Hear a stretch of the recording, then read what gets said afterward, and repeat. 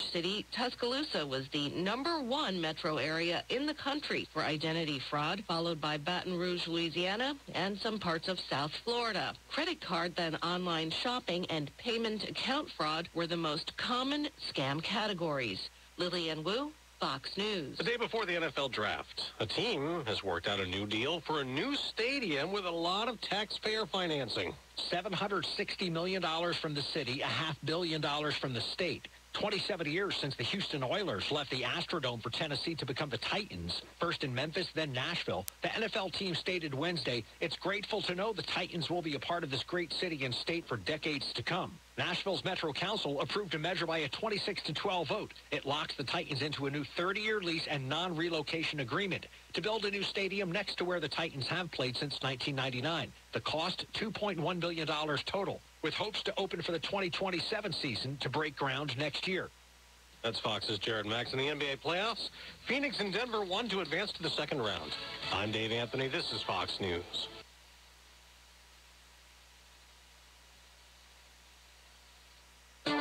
It's time for WPTV's First Alert Weather from the WPTV News Channel 5 newsroom.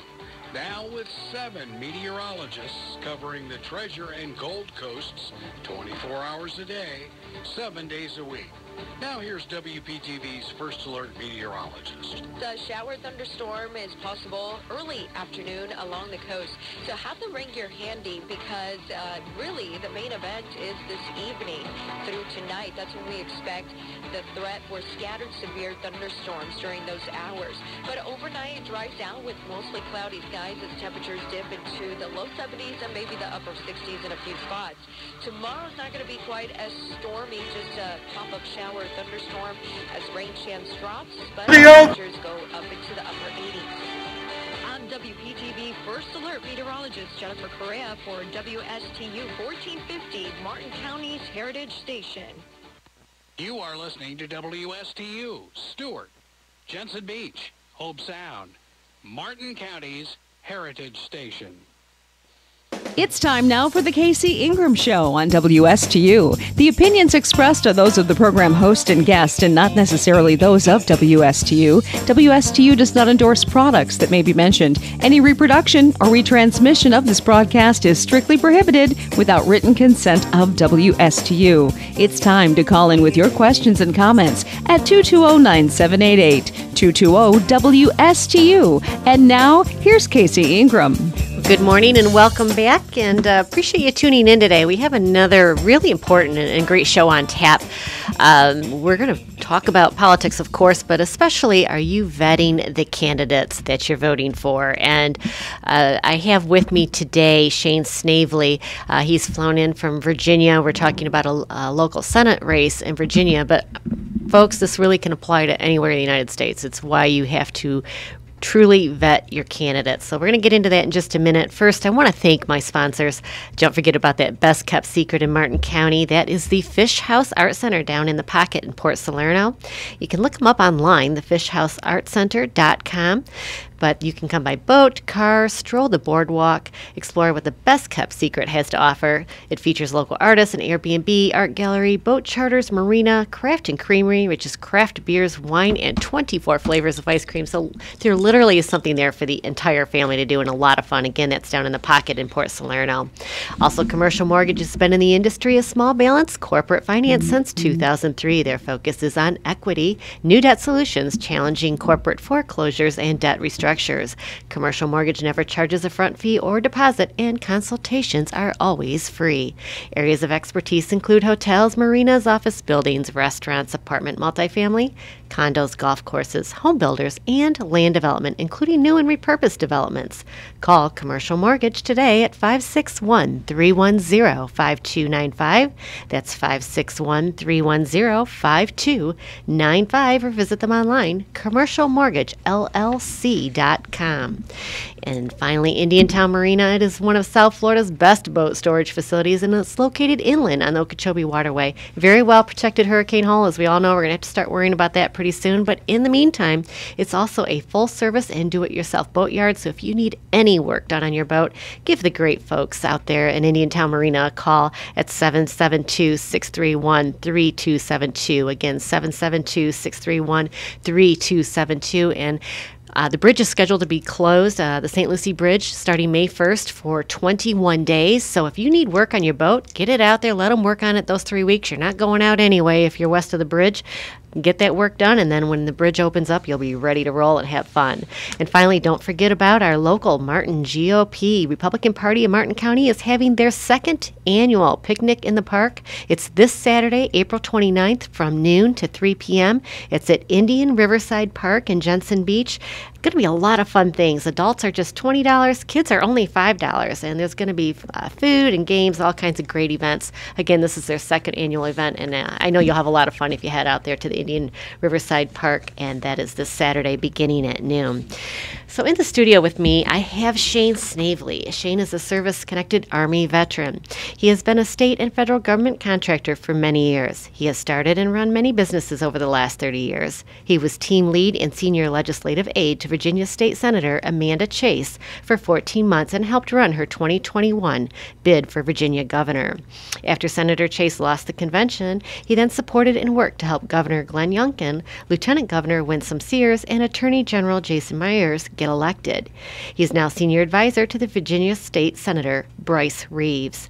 He is founding partner of Rainmaker Strategic Partners, a campaign consulting company, and Executive Protective Services, a personal protection company. He can be followed at Shayne Political Operative on Facebook, badpolitics.us, and rainmakerstrategicpartners.com. Shayne, welcome to the studio today, and I just want to not only welcome you, but tell us a little bit about badpolitics.us. You're a repeat guest, and that's a new website since the last time you were here. Yes, ma'am. Thank you for having me. What we're doing with that, we have a group now that has started. We're just now in the process of building that site. But what it's going to do is we're going to start exposing bad politics, bad politicians, the bad things that they do, and that a lot of the voters don't know or don't hear about. A lot of the topics we're talking about today. A lot of the voters don't know the truth. All they know is what they hear. Once they support a candidate, usually they just listen to what they say, and they don't know the backdoor things, the bad things that happen. So we're going to start exposing that, and that website's going to be up where we can also take tips from people. You know, that's actually a fantastic idea, Shayne, and we've got a lot to cover today. So, folks, we're not going to take calls in the studio because we want to make sure we cover everything we have, but I am watching my Facebook comments. So if you do have a question or comment for the show, please tune into Facebook Live. You can do that at the Casey Ingram Show Facebook page, and also this show will be aired on YouTube later on this afternoon, so you can go to my YouTube page as well, the Casey Ingram Show, to watch the show. Commissioner Bruner, thank you very much. I appreciate you tuning in. And I just want to say, Shayne, that that website's super important because it seems like there's far left and far right politicians, and they're really shaping the way our politics are ran today. And I think that it's so important. It's something I talk about a lot on this show, is we really need to vet our candidates. I know with our own local congressman here, there was some things he does insider trading, and we all know about his Facebook comments to his campaign manager when the campaign manager was in South Africa. Right. He stated, "I'm so proud of you. I hope you hook up with at least 15-year-olds over there because it's legal," right? So those kinds of things, folks, I bring this up because we're going to be talking about Senator Amanda Chase in Virginia today, but I think it's important that we really vet our candidates, and when they're elected, they're automatically called honorable. And if you start looking at who they are personally, their personal beliefs, and also who they hang around with, maybe it's not so honorable, and I think that's why people really need to vet. It's not just who's out there being outrageous and salacious and grabbing headlines. You need to really vet the person personally. So, Shayne, that's where we're at today. We got a couple topics we're going to talk about with Senator Chase, and that's going to be the January 6th riots, and also she was censured, one of the very few in the state of Virginia to be censured. So let's start out with the January 6th riots. There was a lot happening there, and you were involved with Senator Chase at that time. I was involved with her. I started January 13th and officially January 16th of 2021. So I was right on the tail end of that, and right when all the fallout was coming. And a lot of fallout there was, by the way. Yes, that's one of the reasons they censured her. But of course, you know, the narrative that she tells is that she was just there for peaceful, peaceful protests, and that when the rioting started, she had already left the Capitol and was leaving. Well, there's a big backstory to that nobody knows, and you know, the narrative that she's put out for 2 years is that, she did say a lot of bad things. She supported there were patriots. Yeah, there were patriots there, a lot of patriots there. I know a lot of them, but not the ones that go fighting police, kicking in the doors. You know, and of course she's one of them. But a lot of people have said that, you know, as Antifa, as BLM, as the federal government, as instigating it all. Well, we're going to show some things that show that that's not necessarily the case. I'm sure those actors were there, but Senator Chase was with the leader of the Oath Keepers the night of January 5th. Most people don't know that in her district because the narrative with her is, I was just there to make a speech and then I left. So they need to know the truth, and that's what I hope we can elaborate on today. They do need to know the truth. And when January 6th happened, there was a lot going on, and none of us really knew the facts, and they really have come out since that time.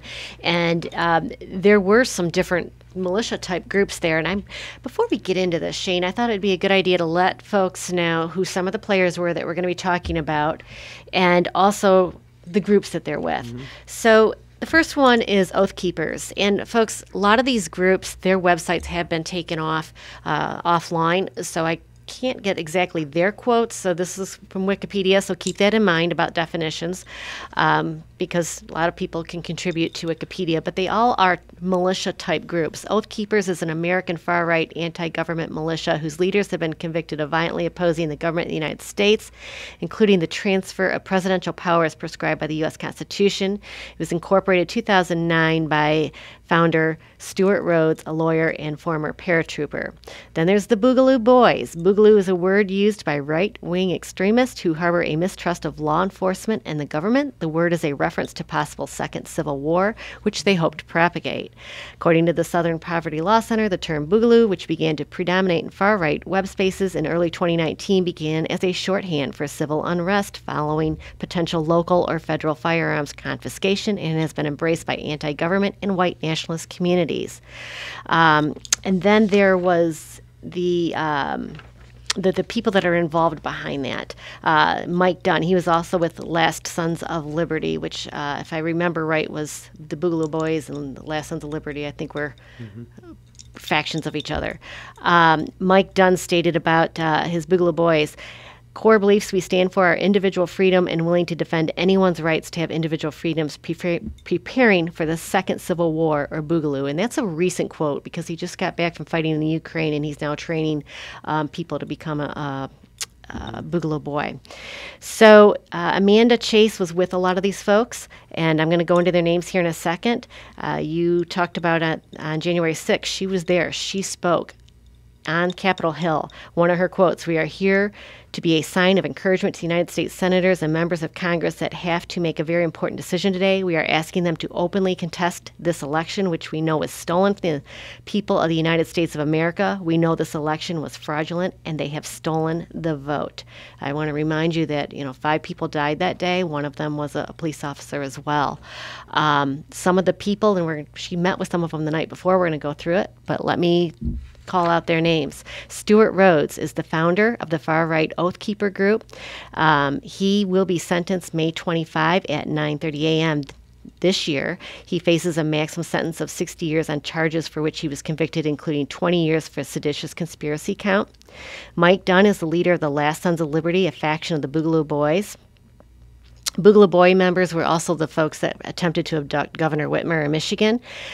Dunn currently claims he's training with a group of more than 100 Boogaloo Boys in Virginia, and calls itself Sons of Liberty, and threatens to go to battle if Virginia tries to pass gun safety legislation. "We will go to war," Dunn said. "We will fight, we will die, and we will kill." That's from Vice News, March 8, 2023. Josh Macias, is it Macias or Macias, co-founder of Vets for Trump, and Anthony LaMotta. Those two men were sentenced earlier this year for 2 years of probation after being convicted for bringing guns to a Philadelphia vote counting center while the 2020 presidential votes were being tallied. Both of those guys are from Virginia, And, you know, when I speak of these two, Iggy, if you can put up clip number 1, are photographed with Senator Chase on the steps when she was giving a speech. I don't know if you remember that, what that was about. Yeah. But has she denied kind of knowing them very well since then? What's funny is, you know, she denied when she was questioned. She even denied knowing Stuart Rhodes, although she did a 40-minute Facebook Live video in a dark hotel room the night of January 5th, and they actually discussed the insurrection. They discussed having armed military ready to fight if President Trump called them up. They discussed storming the Capitol. This has all been brought out in testimony, sworn testimony in some of these trials. And, you know, when she was censured, you know, very quickly after that, you know, January 27th of that year, she was censured, and that was one of the topics. Now, there was 8, but that was one of the topics. And, you know, she's even on the Senate floor, she praised them. And now, what people should understand is I believe in a lot of the things that militia groups believe in, and I've been involved with militias and helping the peaceful ones, the ones that want to protect their community. A lot of this got started, especially during the 2020 riots. And in Southwest Virginia, I was a big part of that, of recruiting and getting people together. But what their goal was to actually support their town and not let it come in and get burned. And that's a goal we all can support, because it was ridiculous what was happening at those riots. There's a lot of good conservative people that are like-minded that, yeah, they're ready to defend their community, to defend their homes, but they're not radical in you know, far right where they just want to go out and do illegal things. And that's where we're stating here today, Shayne, is the far left and the far right. And those riots, they did help instigate a lot of these groups here to rise up and try and you know, defend America, but you can take it too far, and that's kind of what's happening here. I mean, folks, that riot on Capitol Hill on January 6th, that went too far when it went inside, and there was violence there. That was disheartening, I think, to most every patriot here in America. And, you know, and there's a lot of good people that even went in there. It's sort of like whoever. Well, it's a mob rule. You're kind of involved. Whoever throws the first brick. Right. You know, you're excited. You're mad because you do believe the election was stolen. And I was in the election integrity circuit since it started. I have seen a lot of cheating and a lot of things that people still deny. I've been on the audit floor, the audit floor in Arizona for that.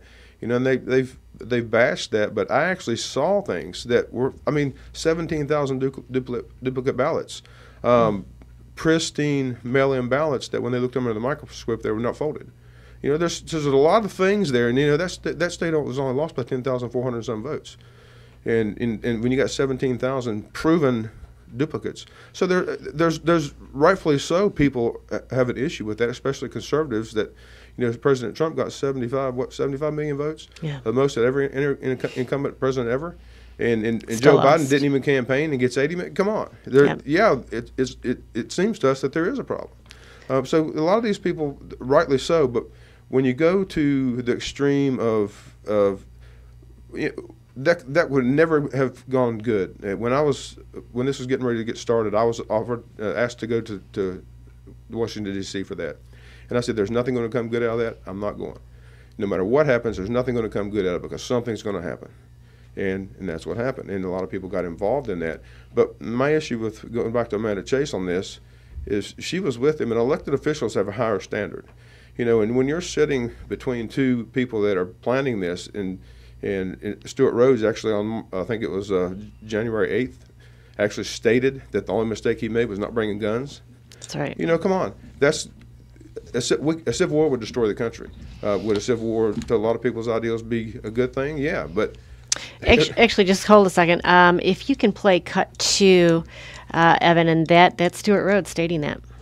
I thought what was really compelling about the opening arguments from the government today was that they revealed this new audio. We've seen a lot of text messages from the Oath Keepers, but they trotted out this new audio that was recorded a few days after January 6th that features Stuart Rhodes. And, you know, it sort of debunks, I suppose, a lot of what the defense is trying to roll out now, because on that audio tape, Stuart Rhodes said that his only regret about January 6th is that they didn't bring rifles. And indeed, the government says that rifles were stationed outside of the District of Columbia in Virginia at a hotel there, ready for action, essentially a quick reaction force. That was.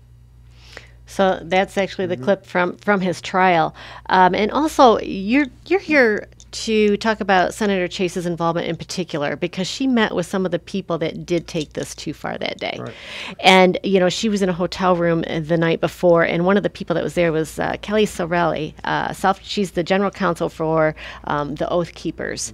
And, I think that's something there that needs to be pointed out, that the night before she was meeting with, it was Kelly Snavely, it was, if I remember right, Stuart Rhodes. Josh Macias. And Josh Macias. And there was a lot of Facebook Live videos, and they were talking about, the meeting at the Capitol the next day.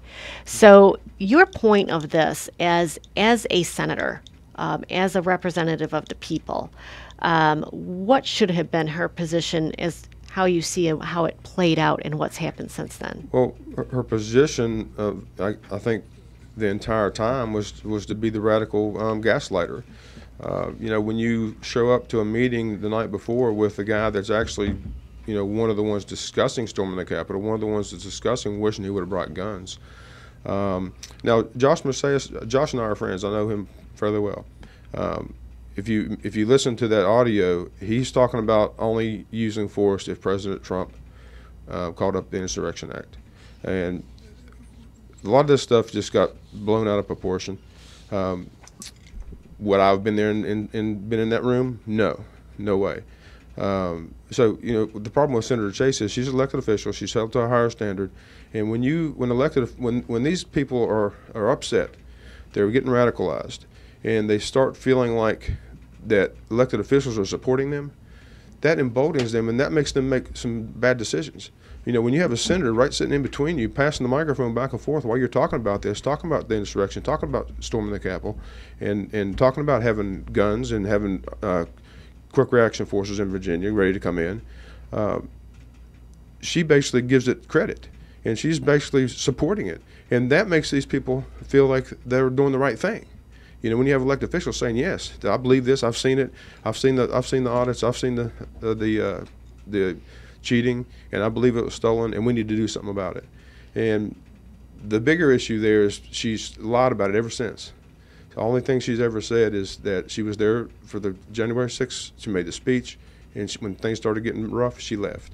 Well, she isn't telling anybody, and I don't even think the Senate, when they censured her, knew that, all these details, that she was with these people who discussed it. In their testimonies, they've discussed, actually talking about storming the Capitol. In fact, Iggy, if you can put up clip number 2, this is Kelly Snavely. Again, she was the counsel for the Oath Keepers. This is her deposition. She stated Senator Amanda Chase was in the room with them, and not only that, there's photos and there's videos. And this has kind of been a pattern with Senator Chase, is when it gets hot, she's out there, she's an instigator. She's walked into the Senate floor wearing her pistol on her hip. And people seem to love that. Yeah, but you know what happens? As soon as the heat turns up, she doesn't know them, and she cowers away and lets them take the heat instead of standing up for them. So what real patriot is that? And that's what we're going to show here. When I talk about LaMotta and Macias, the folks that were arrested in Pennsylvania, Iggy, if you can put up cut 3 and cut 4, Senator Chase just can't deny it. She's standing in front of LaMotta's Jeep. Did you notice what the flag actually was? Behind her, there's a QAnon flag. Oh, really? Oh, yeah. QAnon flag. So and her claim was she didn't know it was there. Well, guess what? You rode up there with him in that. You knew that flag was there. It was right behind you, so I don't know how you'd walk up there and not see that. That's the classic thing. Anytime, she's all about being in the radical movement and supporting them and gaslighting them. But then when it comes out that she's involved in it, she doesn't know them anymore. And we're going to move through these a little bit quicker because we need to get onto the censure. But again, and that's Iggy, clip 4. She's on the steps with LaMotta and Macias. So she obviously knew these folks really well. Once the heat was turned up, she kind of tried to backtrack, which a lot of politicians do. If something's bad, I don't know. They were just supporters, she said. They were just supporters of mine. No, they weren't. They were actually helping you with your campaign. What about James Davis? Can you tell us a little bit about him, Iggy, cut 5? James Davis was there. He got actually charged, and they have video, audio, pictures of him with his stick actually fighting with the police, the Capitol Police. And that's right. He was charged with assaulting, resisting, and impeding officers, disorderly and disruptive conduct, engaging in physical violence in a restricted building on grounds, act of physical violence in the U.S. Capitol grounds or buildings, and obstruction of law enforcement during civil disorder. Right. And so James he's Davis going through court actually, right now. James actually worked. He was our #1 data input guy for.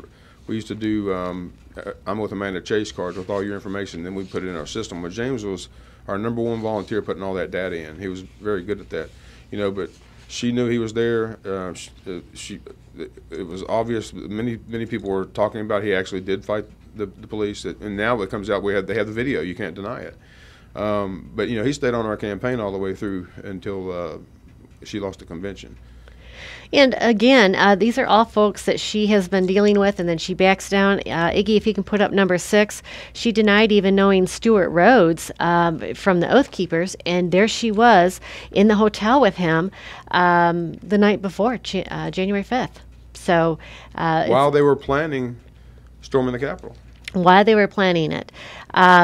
And then, let's talk a little bit more about that as well, because that was a big deal. She actually did a Facebook Live or a Twitter Live video, and it was a fairly long video the night before. And again, that was with Stuart Rhodes, Josh Messias, and Kelly.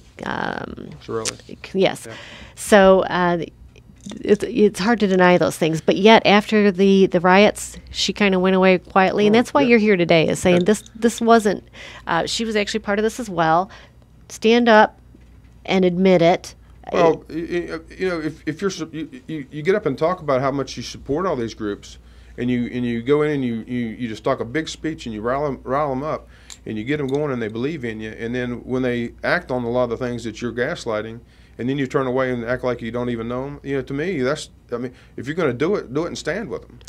So, and here's, a lot of folks say this. I have somebody here, Jan, appreciate you tuning in as always, Jan, but she says, I know so many people that were there, good church people. It was peaceful and it was a setup. There were a lot of good people there, but it did not end up peaceful. Well, there's a lot of factors there, whether the police let them in, whether they didn't. There's obviously video of the Capitol Police letting some people in. There was a lot of dynamics to that, but we're not talking about that right now. What we're talking about is the night before, them actually discussing and planning it. So that's not a setup. And again, Stuart Rhodes with the Oath Keepers regrets not bringing his guns there. I said that's not a setup. So the narrative has been everything was a setup. Well, yeah, there were some things that were probably instigated, but you don't have to go into the Capitol when you know it's not right. That's right. That's right. And it's not a setup when you're talking about it the night before. I even said, they're so mad about January 6th, one day of rioting, and which was originally was very peaceful, and it ended up bad. But they let the cities burn and be looted for what, a year, and nobody did anything. Even the vice president was helping bail people out. So there is a big factor to this. But when you go that far, we're just like them. And the Republican Party and conservatives are supposed to be people of the rule of law, the party of the rule of law. And when this happens, nothing's good going to come out. What are you going to think you're going to do? You go in there and kidnap the senators, kidnap the House, and violence is going to get there. How's that ever going to solve anything? What could have been done is use that rally with the millions of people that were there, the millions of supporters that do believe the election was stolen and do believe a lot of these things that I do believe. What should have happened is we should have rallied millions and millions of people there, just like the Million Man March and things like that, and demanded it that way. But when it goes sideways to the violence, that you can never win that fight with the United States government. When it goes to violence, it just destroys the movement. And I think we need to be very clear there, and that's exactly 100% Shayne, what you're saying. We absolutely should have assembled. You absolutely can assemble, and that's what being an American is about. That's part of our rights. We can peacefully assemble, and if we want to protest something, that's fine. But, even Jurist, it's a legal news service that's empowered entirely by law students. According to the committee, members of the Proud Boys Oath Keepers, along with Josh Messias, leader of Vets for Trump, and Virginia State Senator Amanda Chase, met at Phoenix Park Hotel in Washington, D.C. on the night of January 5, the night before. The group participated in a live stream discussion led by Chase, promoted false election fraud claims, and encouraged Trump to invoke revoke the Insurrection Act. The live stream discussed storming the Capitol. That's the problem there. When you cross the line, it was no longer a peaceful protest or assemblage. It was storming the Capitol. And as an official with the oath to uphold the Constitution and the rule of law. And she's a senator who is absolutely taken an oath. If you want to talk about an insurrectionist, that's the definition.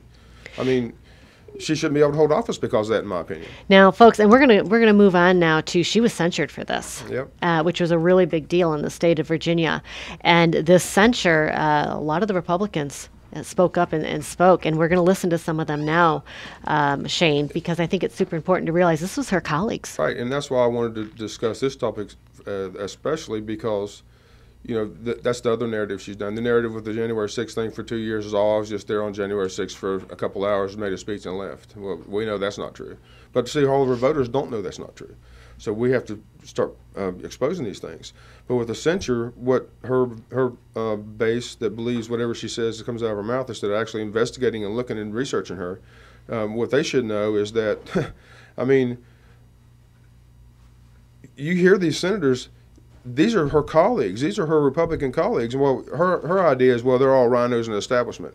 Well, what's an establishment? What's a rhino? Everybody that doesn't believe like you? Because that seems to be her. That's just like, you know, if you don't agree with somebody on the left, you're a racist.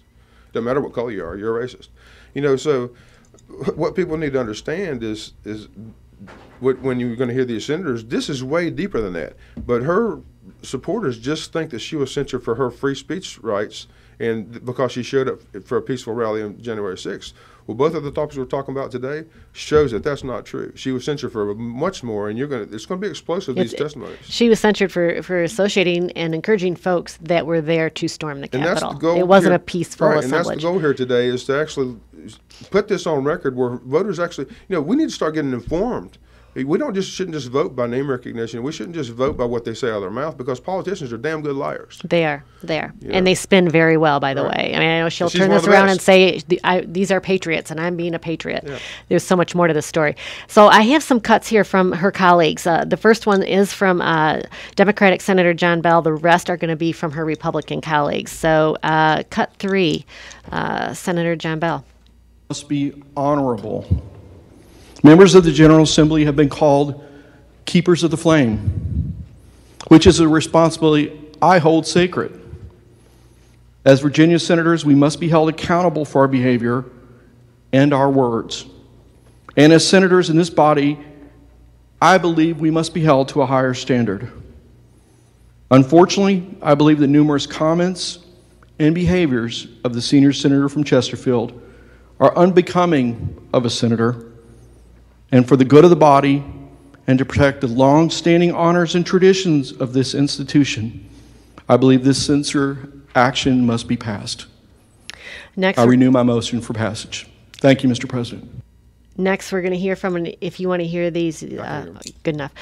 Cut number 4 is from Senator Thomas Normant. He's the minority leader of the Senate of Virginia. My comments, Mr. President, are going to be focused on 2 words: hypocrisy and integrity. And I will say, Mr. President, this is not a First Amendment issue with me. It is about hypocrisy and integrity. When you come to the Senate of Virginia, you only bring one thing with you, and that is your personal integrity and your forthrightness, that your fellow senators must know that they can rely upon what you tell them. And if you forfeit that personal integrity, then you might as well leave, because you will not have credibility with your fellow senators on either side of the aisle, and the institutional community will not trust you whatsoever. So that is a point of integrity that I deal with. And I feel that the personal integrity has been blatantly violated on the floor of the Senate. And this was only a recent occurrence. In the appalling unapology comments that were made by the senior senator from Chesterfield, she commented that she could have filed a resolution of censure against our President Pro Tem, the senator from Portsmouth. And I heard that unequivocally. She said she did not file it. As I shared with one of our other senators on the Democratic side that I genuinely am very fond of, it's a rare occasion that I ask a question that I don't know the answer to. So I went back and looked about, did she not file a resolution against the senator from Portsmouth? While I personally feel there was no factual basis whatsoever for even making that overture, and obviously it was supported by the Commonwealth Attorney in Portsmouth and the judge, Wednesday, January the 20th, 11:49, filed LD number 3337, a resolution of censure against the senator from Portsmouth. At 11:49, an email was sent to the senior senator from Chesterfield. You are over your limit. It cannot be accepted. You are over your limit of 12 and cannot be accepted. That was at 11:49. At 6:08 that same evening, she turned around and filed it again. And to have the unmitigated timidity to stand up on this floor and tell 38 of us that she had not done that is unacceptable to me. All this First Amendment stuff aside, hypocrisy and violation of personal integrity is totally unacceptable. Totally unacceptable. And I just honestly, in a prayerful way, as I reflect on the time, the energy, the emotions that we have spent on this issue, I prayerfully wish that she would use that energy and that time on dealing with her own emotional and mental well-being, and it would not just benefit her, but 38 others of it. Thank you, Mr. President. That one's our longest clip, and it's extremely powerful. Again, this is from the minority leader of the Senate of Virginia, Senator Thomas Norment. And also, you know, Shayne, you were here before because she is a staunch opposer of red flag laws.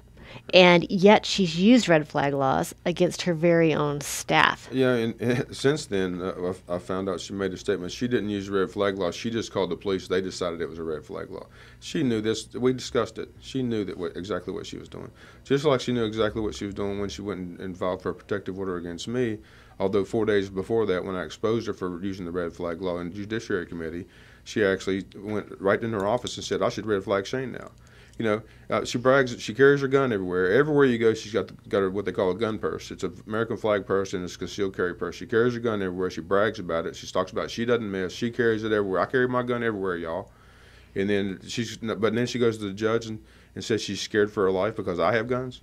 You know, something's just not right here. Well, it's a pattern of saying one thing and then denying it, and that's what Senator Norment just said. You know, she told the whole Senate, "I wasn't going to censure this." And folks, this is a personal thing, but up in Virginia, you don't call them by their name; you call them by wherever they're representing, which to me is confusing because it was for them. You're trying to figure out where they're from, but that's why you don't hear them say Senator so and so. Right.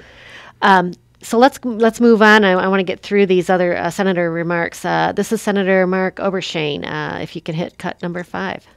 I'm also offended by this notion that whatever happens, these men and women in uniform, we're going to blame them first, whether it's for a personal confrontation or for actions that took place in the United States Capitol. It's just fundamentally wrong, and it goes to the core of who I am and what I believe, and that I find deeply troubling. As the senator from James City County pointed out, she has long ago exhausted any remaining reservoir of trust and credibility with most of her colleagues, if not all of her colleagues, and I'm not sure that at this point in time she can claim a single member of the General Assembly, not just the Senate, but the House of Delegates and the Senate, as an ally in any regard in either chamber, Republican or Democrat or Independent. And I am deeply concerned about the generally and consistently narcissistic behavior that we have seen over the course of the past 2 years. So, folks, again, that was Republican Senator Mark Obershayne, and the incident he was referring to with the police, she had a run-in with the Capitol Police in Virginia that she wanted a special parking spot. She wasn't parking in her designated area, and the police officer was doing their job and said, "You're not able to." She became very irate. She used profanities, and she said, "Do you know who I am? I am Senator Chase." And exactly. Well, that's a pattern of her. It is a pattern. If you knew how many times, that's almost like you could wake up in the middle of the night with, I'm a sitting state senator and I deserve this, or I deserve to speak, or I deserve this, or I deserve that. You know, the first 2 years she was in office, they said she was a rising star. She did a lot of good things. And somewhere something happened, something switched off. And either there is some kind of issues like several of the senators are saying with, emotional or mental things. I mean, they said it, not me. There is some kind of issue there, or it's a combination of that, and she's overwhelmed with the feeling of entitlement and feels that she has all the power to do whatever she wants to do. It's just unbelievable, her actions. But if you knew how many times I had to listen, I'm a sitting state senator, I'm a sitting state senator, and I deserve to speak. I'm not even going to events if I can't speak because I deserve it, and I should be there because I'm a sitting state senator. You never hear this from any of these others. I mean, I've never heard it from any of the other legislators. It's just the audacity to think that you're better than everybody else because you're a sitting state senator is beyond me. She forgets that it's actually a position of a public servant. And it's the people's seat. It's not her seat. That's right. She acts like it's her seat.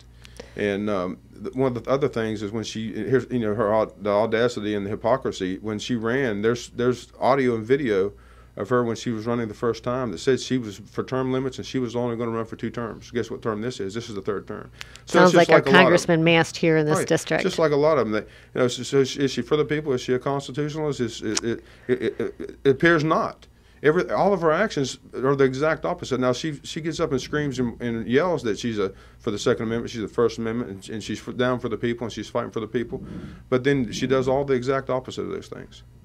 You know, and when you don't get anything done for your people for 5 years, in this last session you didn't get one bill out of committee, there's a problem there, and the next few clips will even codify that. But I just want the voters. If they elect her, I told her. I said, Amanda, if you win this election, I said, I'm going to do everything I can, and I'm going to expose you. I'm going to do everything I can to keep you from getting elected. And if you get elected, I'll be the first one to come out and praise you. That damn, you did a good job. But the people should know what they're voting for, not what's coming out of her mouth. They do. They need to hear, I believe, what these other senators, these are her colleagues, these are her Republican senators. And very conservative, some of them. Some of them are very conservative. You know them very well. But you need somebody to represent you that's going to be able to get something accomplished for you. And if nobody's getting along with you, I asked the residents in that district, what can that person do for you if they have absolutely no leeway or pull in the Senate? With her, she was further right on the spectrum of conservatism, and so I'm friends with all the further right conservative, John Fredericks, the Vets for Trump. I'm friends. Josh Messias is the one that founded Vets for Trump. I know all these guys, and when I tell them all these things, a lot of them know how bad she is. But always the comment is, even Vets for Trump just endorsed her. Or no, Vets for America First, which is former Vets for Trump. They just endorsed her, and I'm friends with those people. And I'm like, are you kidding? And the comments are always, well, she votes the right way. Well, voting the right way doesn't get stuff done for your constituents. Since she actually doesn't vote the right way, this last session, she was the only Republican that voted with every other Democrat senator. Well, I think it's a sign in our country, Shayne, that you can look at these races around the country. It's the politicians that have become salacious, that for whatever reason people are gravitating to, and they don't look beyond that. They like the person that goes out there and they're toting. They're fighting for them. Right. They feel like they are, but it is just words, and it doesn't necessarily translate into actually helping improve the country or passing legislation that's helpful. And with probably, if we win the Senate back as Republicans and take control, it's going to probably be a very slim 1 or 2 seats. And we don't need somebody that, if she gets pissed off, she votes against the governor because she's pissed. Or we don't need somebody that she's, here's the other problem. Voters need to know this. Every senator that I know is against her, and a lot of them have already endorsed her opponent. That's a big step for these senators to actually endorse, and there's been many since I was here last time. One of the most conservative, a good friend of mine, just endorsed her opponent. And that's a big step. You usually would never do that. You would stay out of the race until the primary is over with. But they know how bad she is, and they know how bad the actions that she takes and the things that she does, that they're actually exposing themselves to their conservative base by going against her, because it's the right thing to do. They know if we get the control of the Senate, we don't need some far-right firebrand that all she does is talk, and gaslight everything. You just want a good conservative. Let's make sure we get these other clips. Cut 6 is Senator Stephen Newman, Republican. And when I vote against this resolution, I am not here to defend anything that's in here, because in many cases, in my opinion, many of it is undefendable. Mr. President, I really hope that the senator from Chesterfield has the opportunity to get the help that's needed. This series of items that are in this list represent to me a bit of a call for help. And I hope that she gets that help. But when you see a bit of the arrogance and the only way I boil it down is the hubris that really comes out, and the lack of authenticity as well, it's disturbing. Senator Chase is the senator from Chesterfield. If we can move on to cut 7, Senator William Stanley Jr., Republican. Humility, something that's missing. Something that's missing here that I think, quite frankly, saddens me. I'm disappointed because so much promise, so much ability has been wasted on ambition and a sense of entitlement. And quite frankly, a lack of accountability, blamelessness. And those that may not sit here every day may not understand what we're saying, but when we say it in earnest because it's something we don't want to say. It's all about the senior senator from Chesterfield. And it has now turned to be not at all about the people that she serves or hopes to serve in the future.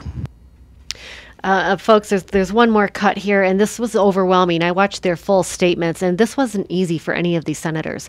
Especially when you're a Republican, you like to stick together with your party, but this was so important to them. They did speak out, and the censure did happen.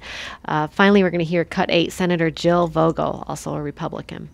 And during my tenure in this body, there has never been a time that outside my interaction with the senator who's the subject of this censure, aside from that senator, there has never been a time that any other member of this body has ever been deceitful, openly dishonest, or has conducted themselves with anything other than the utmost dignity.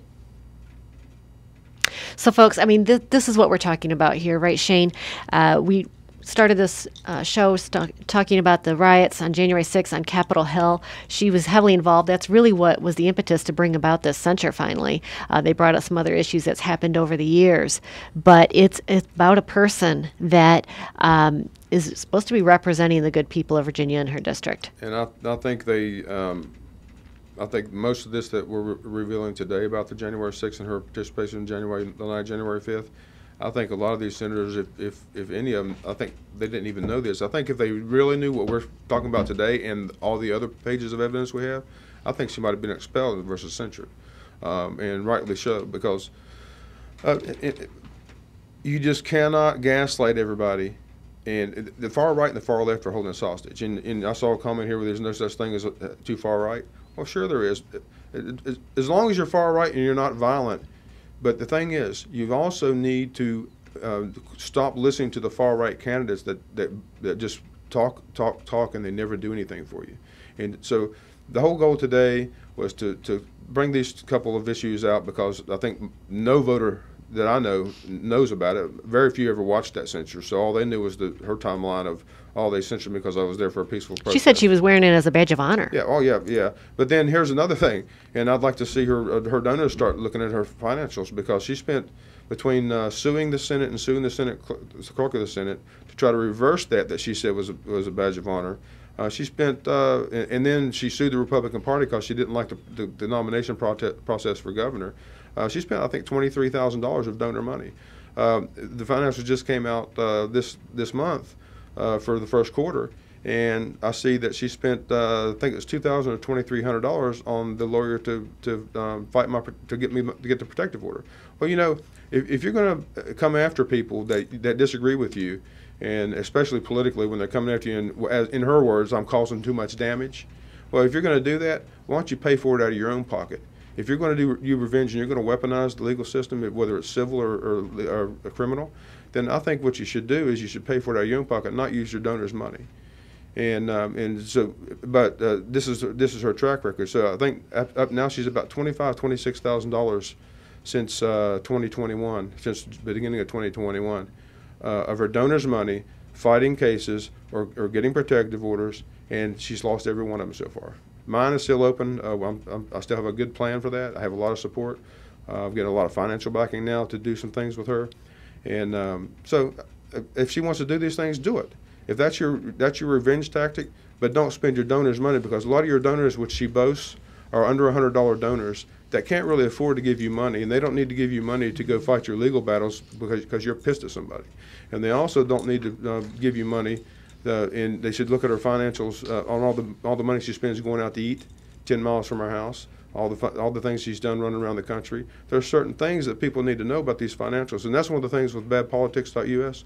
Those are the things we're going to start doing. We're going to start showing financials and showing what politicians are doing. Now, it's not illegal in Virginia to use campaign money for your personal expenses, but if you had any kind of morals, you wouldn't go blow money that somebody gives you $25, and that's a lot for them to give you. You know, you would actually be a good steward of that money.